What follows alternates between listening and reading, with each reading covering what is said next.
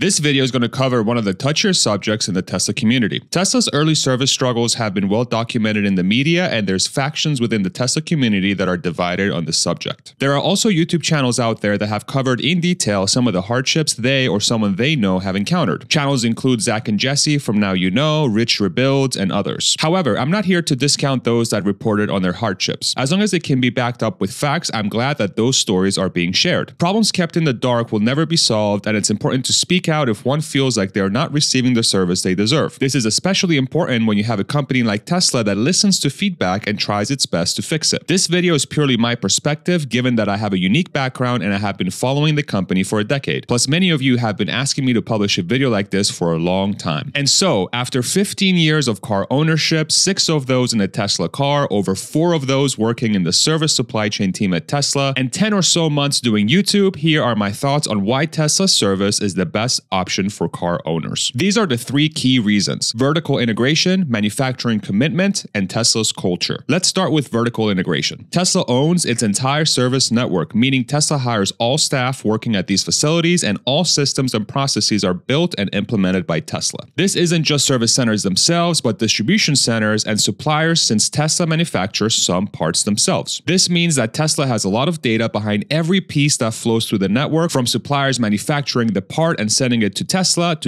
placing that piece within your car. Traditionally, there's at least 3 layers in a typical service network. There's a manufacturer, then a distributor, and lastly, a unique service location or body shop. These locations have their own staff, own systems, own processes, etc. In a traditional service network, that means optimizations that exist between these nodes are rarely, if ever, implemented. Each of these nodes are working to maximize their profit. This drives prices up in the long term. In contrast, Tesla is incentivized to reduce the cost of each node, since it owns every piece of the puzzle. This drives prices down in the long term, and it optimizes to maximize the number of cars that can flow through the service network, which drives down wait and service times. In other words, Tesla is incentivized to push as many cars as humanly possible through its existing network so that it doesn't have to spend money to build new centers, warehouses, etc. That means that over the long term, Tesla will be able to service a car at a fraction of the cost of a traditional service network, which is a big win for the consumer. Another benefit of vertical integration is mobile service, which is where Tesla comes to you instead of you going to it. And it works because Tesla is able to accurately predict what parts are available where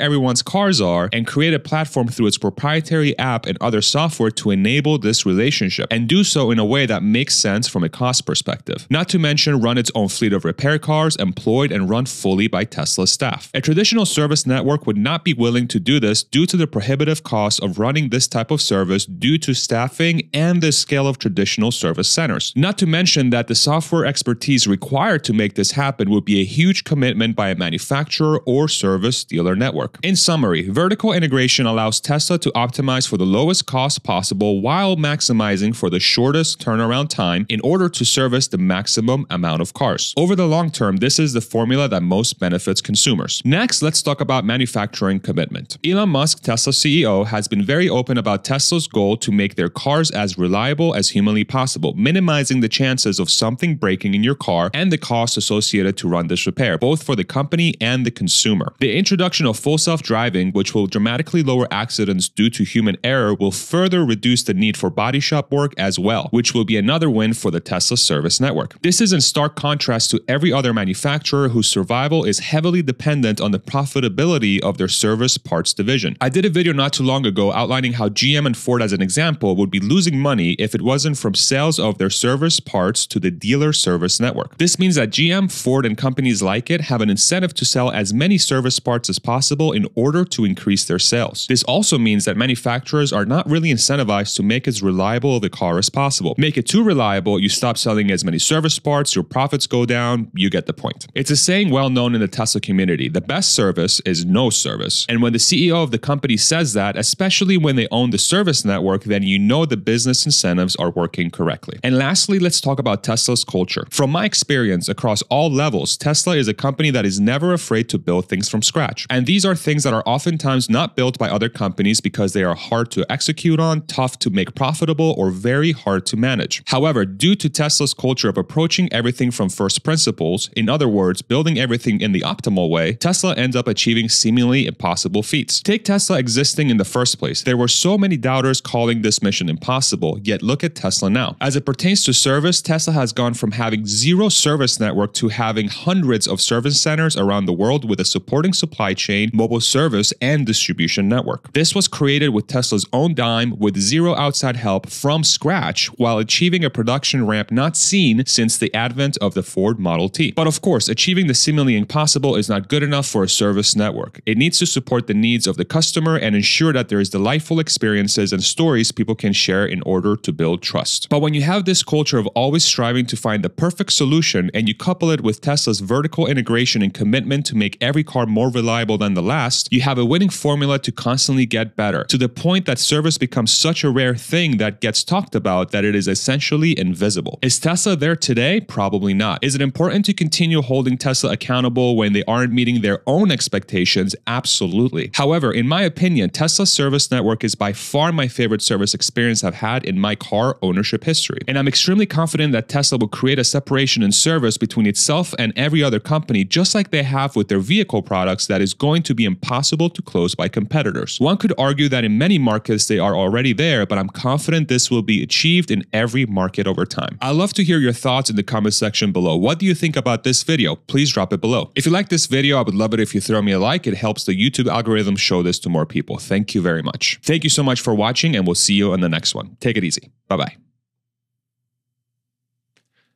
And we're done. Cool.